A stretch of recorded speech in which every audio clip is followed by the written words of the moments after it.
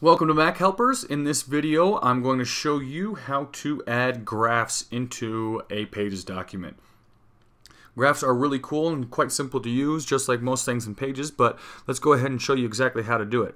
The first thing is go ahead and click the plus sign there, and the graphs right there just looks like a bar graph here. And so you got two options here. Whoops, sorry about that. You got your 2D, your 3D, and your interactive graphs. And so let's go ahead and we'll do a 2D graph, and then I'll show you how to turn that right into a 3D graph. So let's go ahead and just click the simple bar graph. And so you can move it around, adjust the size just like you do with any other media. And then it's already kind of broken it up into two different sections for you. So you got region 1 and a region 2. And so to really start doing this, let's go ahead and just click on it. And then just like before, you want to change how it looks. So let's go ahead and click the paintbrush. So you got your chart. Let's go to your chart options. You can turn your chart title on.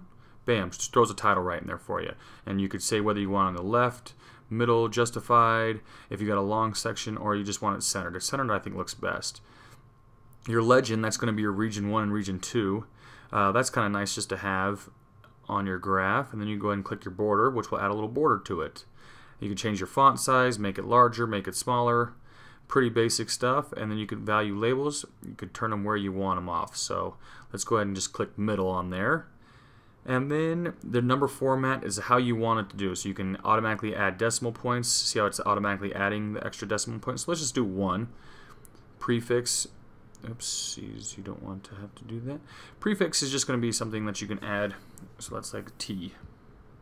See how it says automatically added that T? And then you can add a suffix, which is say, let's say it's like this was all in milligrams, for example. See how it kind of automatically did that for you? I'm going to go ahead and delete that just because it kind of makes it messy, but I just wanted to show you exactly how to do that.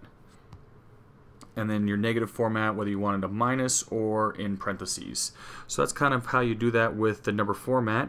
And then your chart type is how you want it to look. So you can actually go through sort of stacked, a 2D bar, 2D stacked graph area. Let's go ahead and put it over there and make it a little bit smaller just so we can kind of see what's going on here. These are all part of the 2D chart options. And so you can go and change each specific one. And then you can actually turn it right into a 3D section from either this section or from this section over here. So let's go back to 2D, or you can make it into a 3D, and you can change all these different cool colors and different styles they have, different fonts and stuff like that, and really allows you to look at, makes it pretty cool. So let's go back to chart options. You're going to want to change it to a 3D. Let's do a different 3D. Let's do a 3D column. So however you want to do it to pick your style and stuff like. Let's go to a 3D bar. This is really cool because then you can really get a three-dimensional effect. So when you change it to a 3D, it gives you this little squiggly three-dimensional kind of thing. So when it's selected, you can just grab your finger, just press your finger in there, and you can really adjust how you look at the data. See how it's kind of cool how it gives you the shadow back there? And it really just kind of automatically adjusts for you to make it like the coolest looking way. So let's say I like how that looks. I think that looks pretty cool. So now we can go back to the paintbrush thing, and we can go to x-axis and the value. See how it's 0, 25. So this is just going to show you the values, and this is just for the x-axis. So you can change it specifically to the x-axis. When you're on the chart section, it does it for the whole chart as a whole. You can also go down to the y-axis, which is going to give you kind of the same deal. Value scale settings.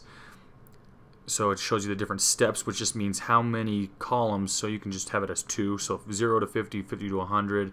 You can have 33 to 66, or you can do 25. And it's just the values in this chart specifically are only up to 100. So the maximum value is just kind of automatically does it for you, but you can make it 500. See how small the graphs look? Now that doesn't make sense. So let's just go back here, and when you delete it all the way, it just makes it automatic. Click the little down arrow. Bam, right back to normal. So this is the log button. See how it changes that? Now let's go to the y-axis. So it's going to kind of give you the same kind of deal again, except it's going to add a little bit different features. So those are the grid lines. Just an easier way to look at stuff. You can put your access name on there, category labels, which is cool, or you can have your series name. And then a range is just like any other media sections. If you got a lot of different media on there, or you got some text, you can move it from front to back, or you can wrap around the text depending on how you want to do it. So let's go back to here and change the colors, and let's go back to chart options. And so we kind of went over everything there. Now let's actually click on the text or the table itself, and now let's go into actually editing the data.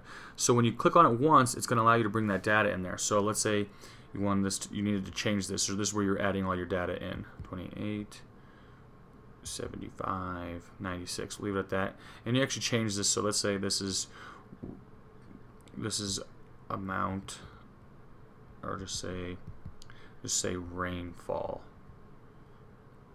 inches, and if you click next, it automatically does that for you. So this would be sunny days. I mean, I know this data doesn't make any sense right now, but I just wanted to show you exactly how to do that.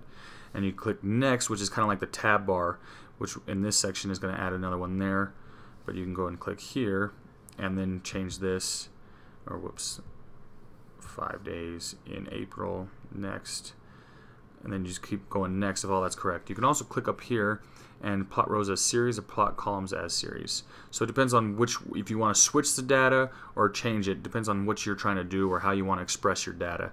And you go ahead and click done, and there it kind of shows you what was going on with that graph. So now it makes more sense to kind of turn it this way. So that's pretty cool there, and then let's go ahead and show you how to go ahead and change these chart options. Actually, let's just show you how to add a new chart. We'll go to an interactive chart here. So the interactive chart is pretty cool. Well, I'll go ahead and make this one really small. Oops.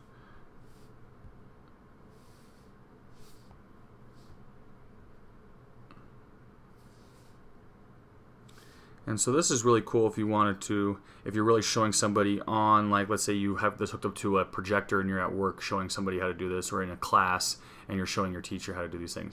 So these are interactive graphs, kind of show you, well, if we did this month, and this is what happened this month, this is what happened this month.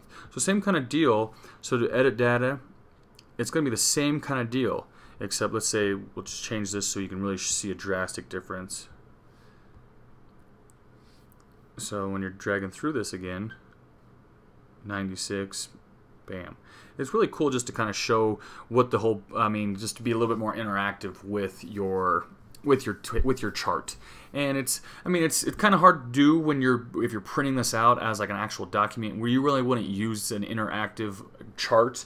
But if you were turning in, let's say if your teacher allowed you to turn in the Pages document itself instead of printing it out and sending it as a PDF or things like that. But the interactive is really good when you're doing it, when you're actually sharing your screen or you're showing people firsthand, like in person, how to change these things. But that's pretty much it for the chart. If you guys have any questions at all, feel free to give us a shout at info@yourmachelpers.com with any questions, or find us on Facebook, post it to our wall at facebook.com/machelpers, and we'll help you out any way we can. Thanks.